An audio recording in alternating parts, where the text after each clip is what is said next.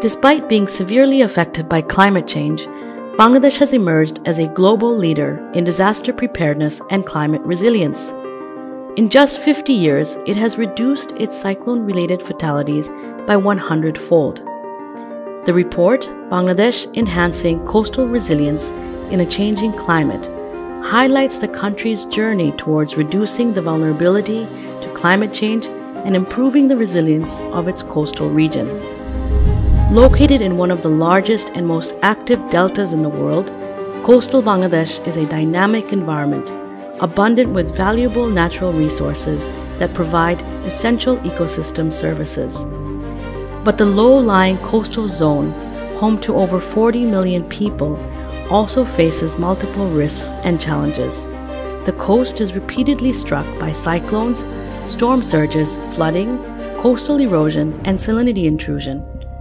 This threatens people's lives and livelihoods and can slow down the immense development potential of the region.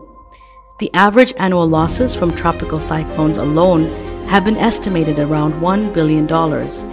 Since independence, the government has been committed to improving resilience and has invested over $10 billion to make the coastal zone safer and more climate resilient. Bangladesh has shown that long-term investments in disaster risk reduction saves lives, reduces economic losses, and protects development gains.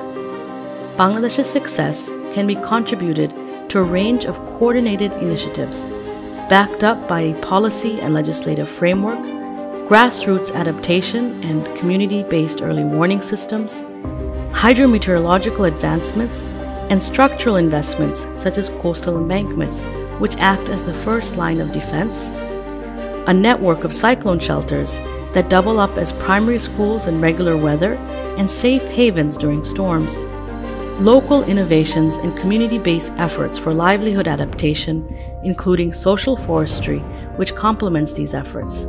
Today, Bangladesh is a model for coastal resilience, blazing a trail for other countries. But more action is needed in the face of climate change, increasing population, and as the economy is poised to grow. This report offers new perspectives to address the impacts of hazards in the coastal region. It analyzes the drivers of risk, how they were reduced, and the lessons learned from these achievements.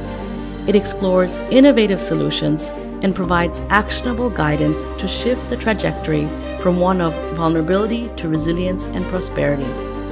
This report lays out 7 key recommendations, from strengthening operation and maintenance to recognizing local knowledge, utilizing state-of-the-art modeling tools and systems, and knowledge sharing, to applying risk as a guiding principle for adaptive delta management, and complementing infrastructure investments with nature-based solutions.